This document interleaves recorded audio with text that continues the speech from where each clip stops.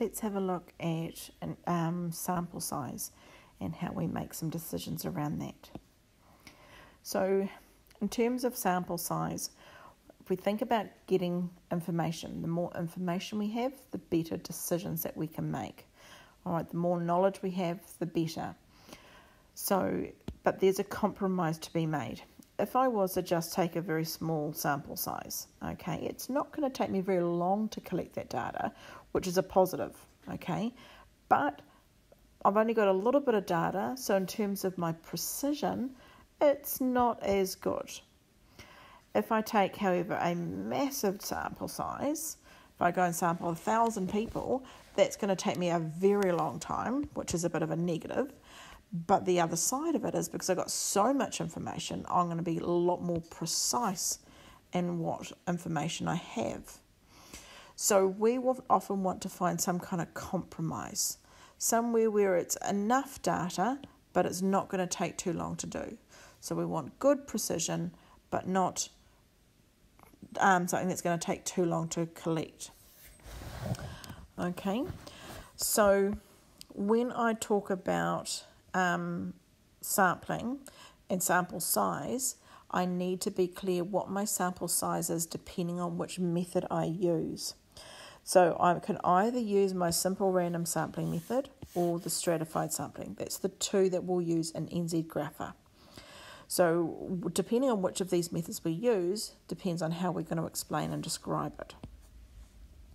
So if I was going to start with simple random sampling, so it means I'm going to choose a sample size for the whole data set, because everyone has just been chosen at random, so I'm going to choose, out of my class of 30, I'm going to choose 6 people.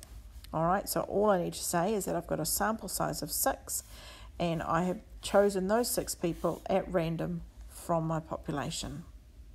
Okay, so for example, if I'm investigating the difference in travel time for students between catching the bus and walking, I'm just going to take a simple random sample of 100 students.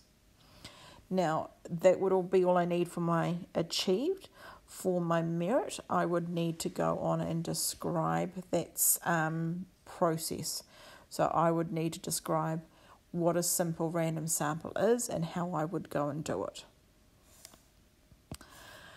The other type is if I've got a stratified. Now remember, with the stratified, we start with the overall population. Okay, so we start with that overall population, but then I separate and split that population up. So for example, I might split it into the females on one side and the males on the other.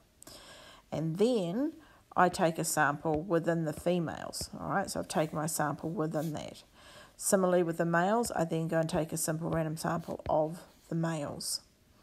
So when I come to report my sample size, I need to say how many samples what the size sample is for the females and what it is for the males, because they may not be the same. So in this case, I would say I've got a sample size of 4 females and 4 males, and then I can give a description on how I would go about doing that. So that's when I've separated the males and the females, and then I've taken a random sample of 4 males and 4 females chosen from each of those 2 groups. Another way, here's another example of looking at it. So if I'm looking at the difference in travel time, then I would take a stratified random sample, and then I need to have 2 sample sizes. So I'm going to take a sample size of 100 students who catch the bus and 100 students who walk. Okay, so I'm saying then I'm going to take all of my high school students, separate them into those who catch the bus and those who walk, and I'm going to take a sample size of 100 of those that catch the bus and 100 of those that walk, and that would be my description.